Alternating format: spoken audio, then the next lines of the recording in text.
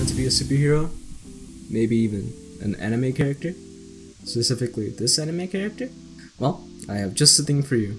Introducing the Godspeed Test Facility, or GST for short. A game where you can do this and only this. And all you need is a computer, excluding Mac and Linux, a keyboard, and a mouse.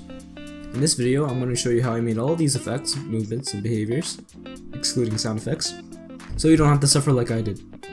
Just a warning, if you don't understand what the sound code does, then you'll be lost in 2 minutes.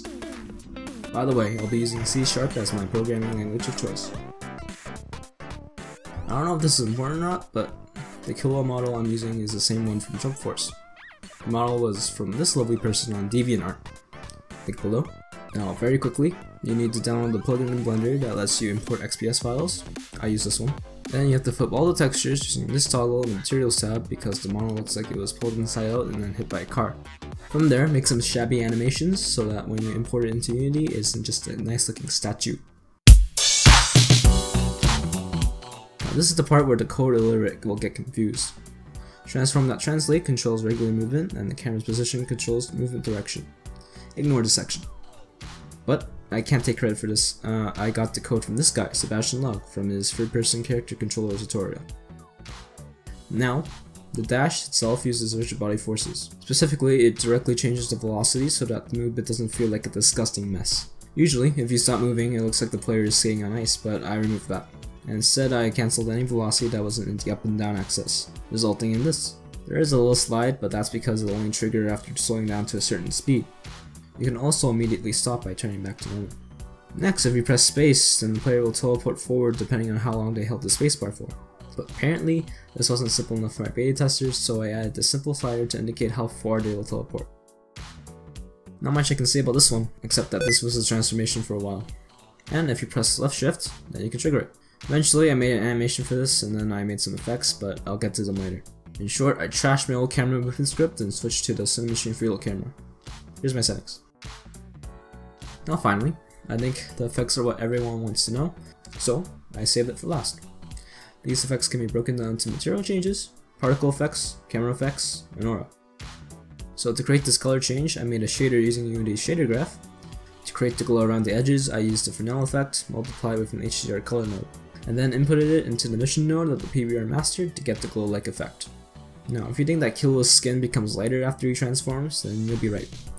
I added the base texture of the same color I used for the Fresnel effect. Of course, I have to dial it down a bit, or else the color will overpower the image. I don't think that this step is particularly necessary. I mean, Jump Force didn't do it, so I don't think it matters. On a different note, I also use these shaders for the character's base materials. And all I need to do is set these two values to 0 in script, and to re-enable them, all I need to do is the opposite. I have two different particle effects, one where the character transforms, and another where he runs. For the transformation, I used a visual effect graph. I feel too lazy to explain this one, so here's a slow pan of what I did. The random node is the important piece, as it's what makes the jagged lightning lines. You can probably guess that this is triggered in script using this event node. Now for the running, I used the regular shuriken particle system.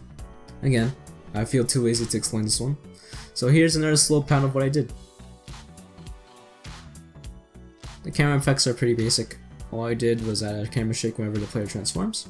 Alright, the reason I used Cinemachine instead of my original camera script was that Cinemachine had a built-in camera shake component, and I didn't want to make it from scratch. All these other settings are pretty handy too, I guess.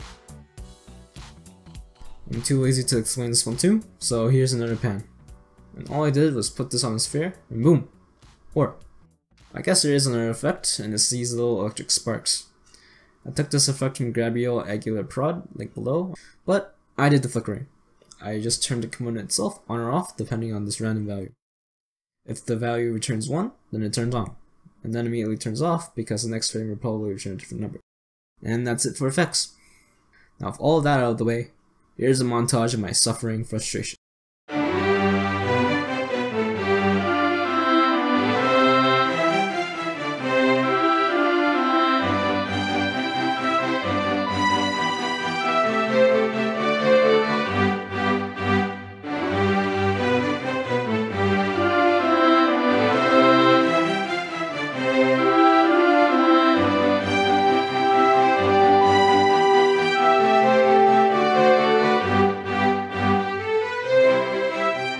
Like I said in the beginning, you can play and try GST out.